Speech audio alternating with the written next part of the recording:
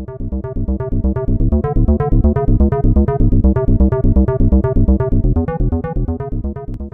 this video, I'm going to show you a very good power failure lighting circuit. Now the circuit you're looking at is fully automatic. I put this together.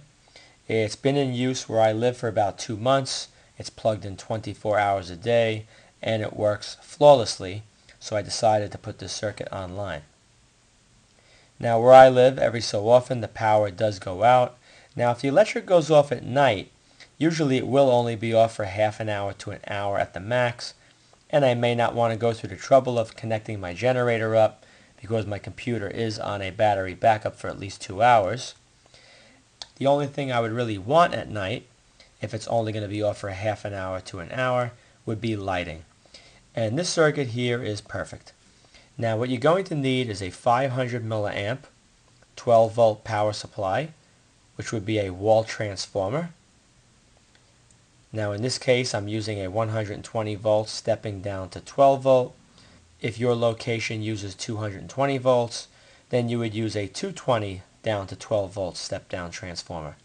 Make sure you use one that's rated around 500 milliamps. Now it's also important that you do not use a regulated 12 volt output.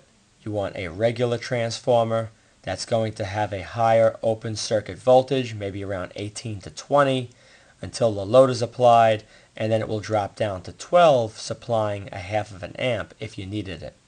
So you want to make sure you use the proper transformer. The circuit works pretty simple.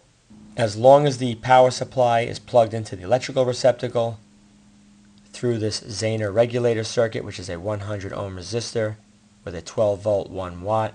The reason for this, the open circuit voltage will be much higher than 12, and you want to keep it at a fairly stable 12 volts going into that 12 volt relay coil. The relay being used here is a 12 volt 50 milliamp coil. In my case I use a 5 amp relay contact coil. You could use up to a 10. Just as long as you keep the coil current fairly low, everything will be just fine. You also have a back Emf diode, which is a 1N4007 across the relay coil. As long as power is being detected from the wall receptacle, this relay will be energized, keeping the common and the normally open connected. Once the power failure is detected, it will go back to the common and normally closed, which would allow current to flow from the battery into your lights to ground.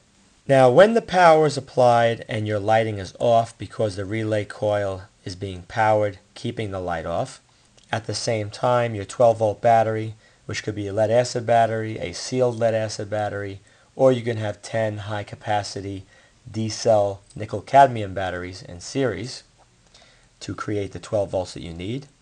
That is going to be constantly charged through this LM317T circuit. What you're going to have happen, in my case, the way I have this set up, approximately 1/4 to 1/3 of an amp of current is being supplied to the battery to keep it charged. Now the way this charging circuit works, it's a taper charge circuit.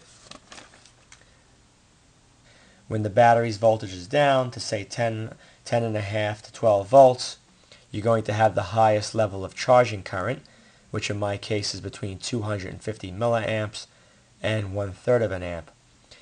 That current will be applied as the voltage slowly rises up to a maximum voltage of 13.75. The current will gradually taper off to the point where it meets the 13.75, and then there's no more charging that's going to take place. So it's more or less a taper charging circuit. Now you want to make sure that it is set at 13.75. Now when it leaves this point right here, it will be 13.75 roughly, or very close to it, if you use a 240 ohm resistor and a 2.4K like you see here. The 0.33 is what regulates the amount of current flowing in. That allows my 1/4 to 1/3 of an amp. And by using this resistor, it also allows the battery to charge a little better as it nears that 13.75 cutoff. It's probably best if you left a 240 ohm resistor, a fixed resistor in this position here, and a 1.5K fixed resistor here in series with a 1K potentiometer. Once you have those two in series, you can adjust your voltage output from here to here to 13.75. Now because it's going to be flowing through the Schottky diode, a 1N5817 to a 5819, those will be fine. This will reduce the voltage by maybe 0.15 to 0.2 volts. So you're going to want to adjust the potentiometer here to get the output to be around 13.9 to maybe 14 volts. So when it flows through, you'll have a little bit of that voltage drop and you'll end up with a 1385 or 1375. Once it gets to the point right here with that 1385, it then flows through a 2 amp fuse into the positive of your sealed lead acid battery, 12 volt lead acid battery, or you can use 10 high capacity nickel cadmium D cells in series. The negative here goes to ground. Now in the previous video I showed you an under voltage and over voltage cutoff circuit for a 12 volt battery. What I did right in this point here between the junction with that dot and the junction with this dot, I cut that right there, and I took that circuit and I connected the common relay contact right here, and then the other relay contact, I'm not sure if I use them normally open or normally closed, you'll have to refer to that video, and I connected it to here.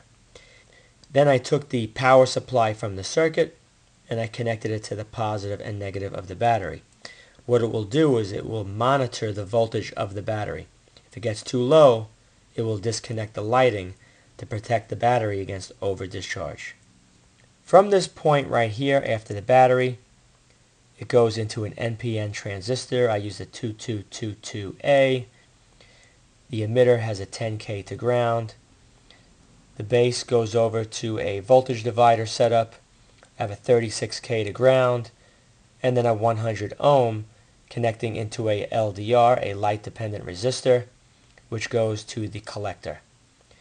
The one I use in bright light goes to a few hundred ohms, and in total darkness it goes to 2 to 3 million ohms. So that's the range of this one. Right between the 10K resistor and the emitter, that goes off to point A. Point A connects over to here, where it feeds through a 1N4001 diode to the top of the relay coil. The purpose of this portion of the circuit is if the electricity goes out and it's daylight hours, you do not want your lighting to come on. You want to conserve your battery and you do not want the lights active. I only want my lights to activate if it's nighttime, and that's the purpose of this circuit. So as long as the power is on, the relay contacts will be opened, keeping your lighting off. Your batteries will be charging, and everything will be just fine. As soon as the power goes off, and if it's dark out, the battery will supply power to the lights.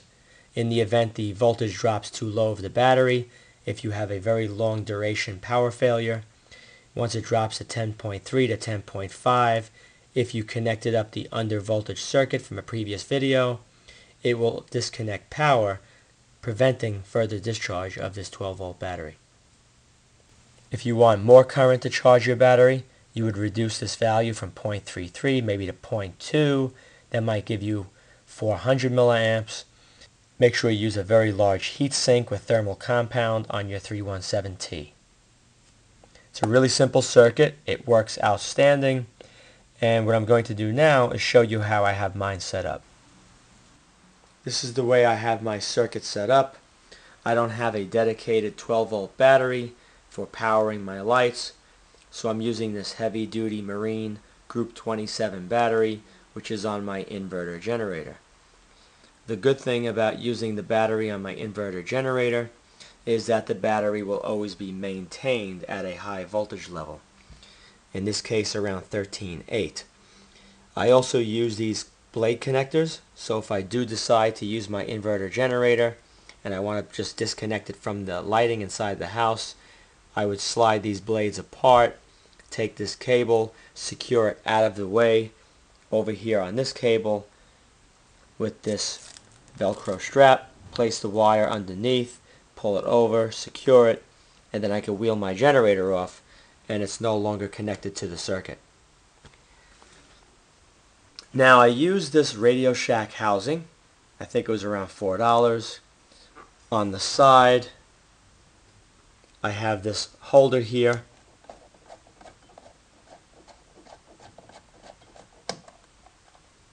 The wire from the battery goes directly into this unit and then to this fuse first. So that's important to have. Put that back. Now the circuit is plugged in right over there behind that trash can. See the white extension cord going into the power pack on the floor. It's a 500 milliamp 12 volt. That is what is charging the battery right now and keeping the lighting inside off. Now in the event of a power failure, this circuit right here will turn on these ultra bright Piranha LEDs to light up the area in the garage so I can see what's going on. I have a compact fluorescent light that is driven by a 12 volt circuit. I have a video for that which I recently released which shows you how to make a fluorescent tube drive circuit. So I have that compact fluorescent light which will light up a very large room, and I also have an LED light in the bathroom. So I have the garage, the main part of the house, and a bathroom all with automatic lighting in the event of a power failure. This wire you see right here is a 16 gauge copper wire. It has a couple of bullet connectors on top. This will separate if I want to pull it apart. So everything actually separates really easy off of the main unit. This just feeds into the wall, up into the attic, and over to all the lighting. I can show you what the inside of this box looks like right now.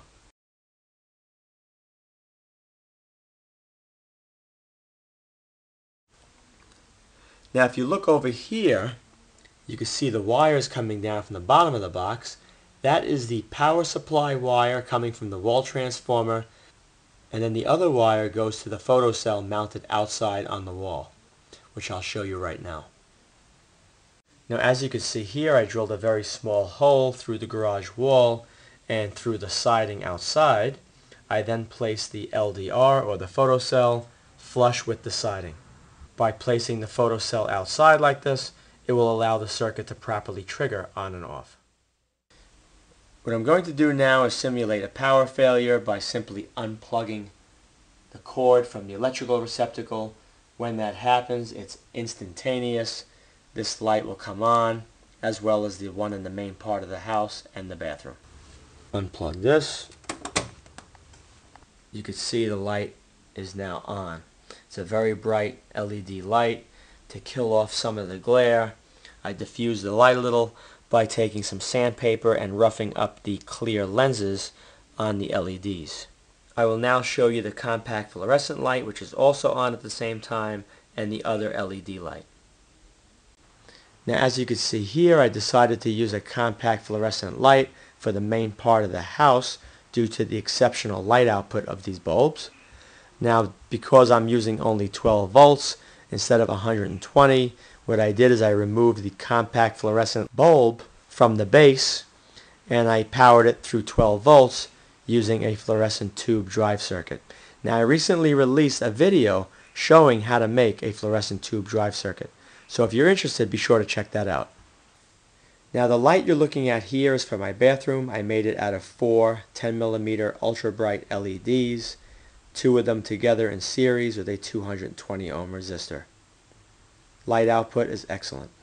If you enjoyed this video, please rate it a thumbs up, subscribe, and post links to this video on other websites and blogs. Also be sure to check out my video playlist as well. Thank you for watching.